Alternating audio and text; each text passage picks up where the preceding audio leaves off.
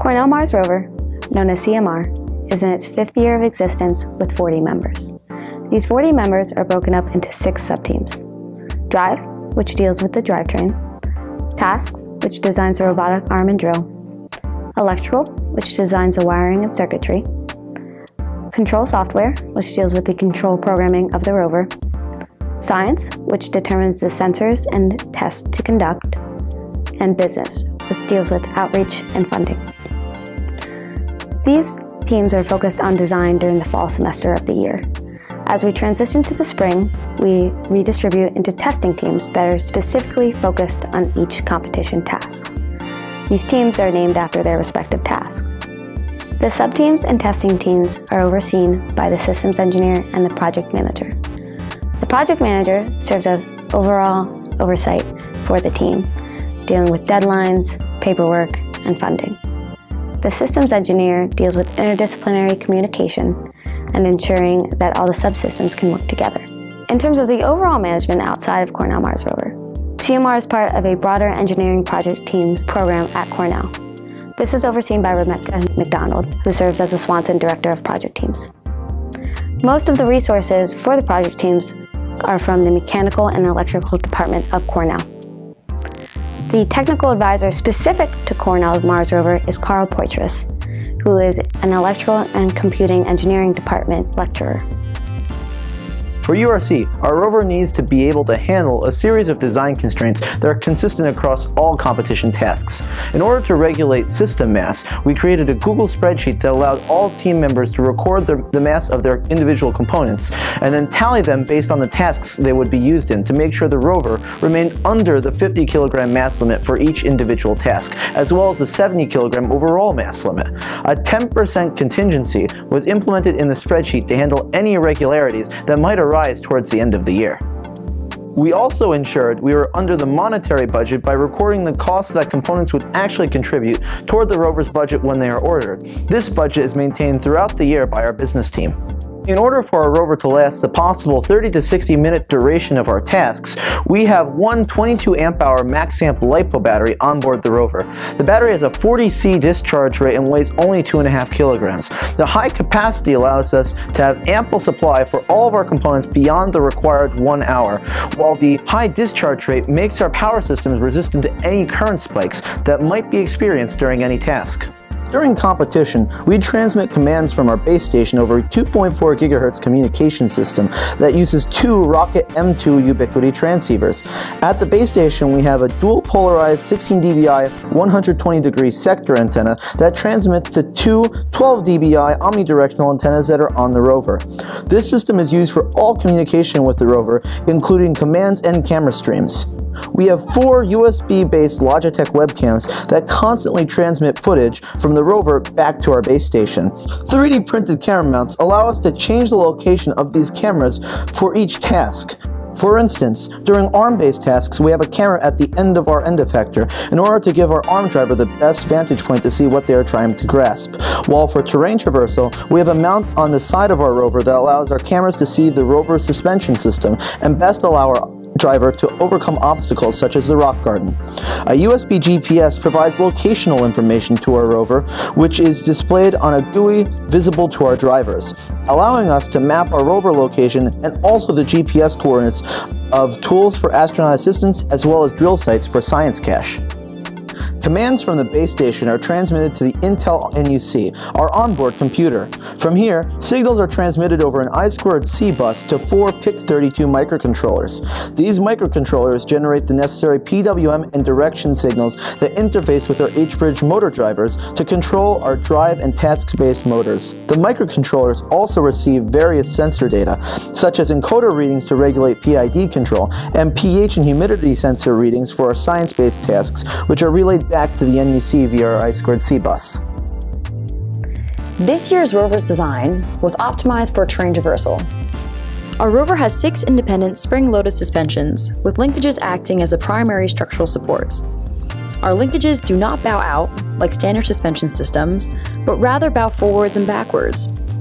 The spring dampening of the suspension is designed to allow smooth driving over rough terrain. The The suspension system elevates the main body of the rover 16 inches above the ground and grants full clearance below the frame.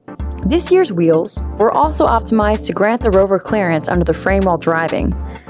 The wheels boast embedded motors, an 8-inch diameter, and a 6.2-inch length. They are lined with rough top rubber tread to increase friction and surface area contact with the terrain for successful driving.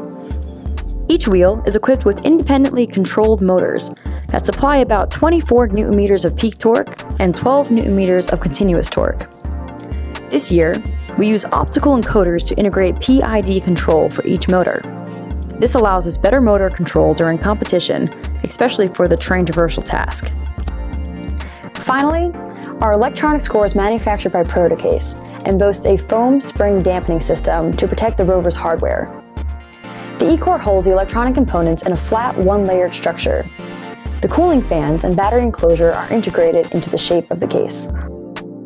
The robotic arm has 7 degrees of freedom: a base joint, a shoulder joint, an elbow joint, wrist tilt and wrist rotation, an end effector open-close, and an unscrewing screwing-in belt system. The base joint allows for 360 degrees of rotation, allowing the arm to reach in front of the rover to pick up tools, and then rotate 180 degrees to drop the tool off in a storage bin in the back of the rover. The base joint uses a keyless bushing to transfer rotational motion from the motor shaft to a set of worm gears, which the rest of the arm sits on. This configuration allows the base to hold its position very effectively while the rover is driving over rough terrain. The shoulder and elbow joints both have a similar design, with the motor shaft connected to a set of worm gears, which the joint's linkage is mounted to. The worm gears prevent these joints from being back-driven, and combined with the strength of these joints' components, allows the rover to drive while holding 5 kilograms of weight in the arm during the astronaut assistance task. ANSYS simulations were carried out for each joint of the arm. These ANSYS simulations show results dealing with the shoulder worm gear and elbow linkage shaft. The results of all of the analyses prove that all of the arm components are strong enough to hold up to 5 kilograms of weight. The wrist joint utilizes a differential gear design, which allows the joint to perform both tilting and rotation. 2 sets of motors, worm gears, and bevel gears drive this joint. When the bevel gears are spun in the same direction, the wrist tilts, and when the bevel gears are spun in opposite directions, the wrist rotates. Having this design allows us to save space by combining 2 joints into one. This also lowers the overall mass of the arm. The wrist also has a robust design so that during the equipment servicing task, the gasoline can be poured out by simply rotating the wrist joint. With the fingers of the end effector in the closed position, the wrist can also be used to flip switches and open a fuel cap. The end effector has 2 worm gears driven by the same worm, allowing the fingers to open and close simultaneously. The worm prevents the joint from being back-driven, allowing the arm to grip a 5 kilogram weight in the end effector firmly. A 4-bar linkage is utilized to have the fingers open and close with as little forward motion as possible. This makes operating the arm much simpler since the arm operator does not need to consider any forward movement of the end effector when attempting to pick up objects. The fingers of the end effector interlock with one another and have a V-shaped cutout, allowing the arm to get a secure grasp on a variety of objects. A carabiner attachment will also be utilized by the end effector, making holding and attaching the carabiner to the wagon easier for the arm operator during the equipment servicing task. Once the wagon is transported, a rope release mechanism will release the wagon from the rover so that it is not pulled around during the remainder of the competition. The screwing and unscrewing of the regulator during the equipment servicing task is performed by a set of belts on the inside of each end effector finger. The belts are driven in opposite directions, depending on whether an object needs to be screwed in or unscrewed. This design prevents the arm operator from having to perform a ratcheting motion with the arm, which is a very complex set of movements of multiple arm joints at once. 3 cameras are designated to help the arm operator perform tasks. During the astronaut assistance task, 1 camera is placed on the end effector and 2 cameras are placed on the front of the frame of the rover, pointing at different locations on the ground. The drive camera is also utilized in this task to aid in storing items in the bin in the back of the rover. During the equipment servicing task, the end effector and 1 frame camera are still utilized, while the 3rd camera is put off to the side of the rover. This 3rd camera allows the arm operator to see the arm from a side view, allowing the arm operator to gauge distance to any panels or objects, such as the wagon or fuel cap. We use an Auger Drill Bit design that is based on an Archimedes screw in order to collect soil into a sample box. A rack and pinion system drives the drill bit further into the ground while the drill bit is spinning, pushing soil up the auger. The sample box collects the soil at ground level for each individual sample.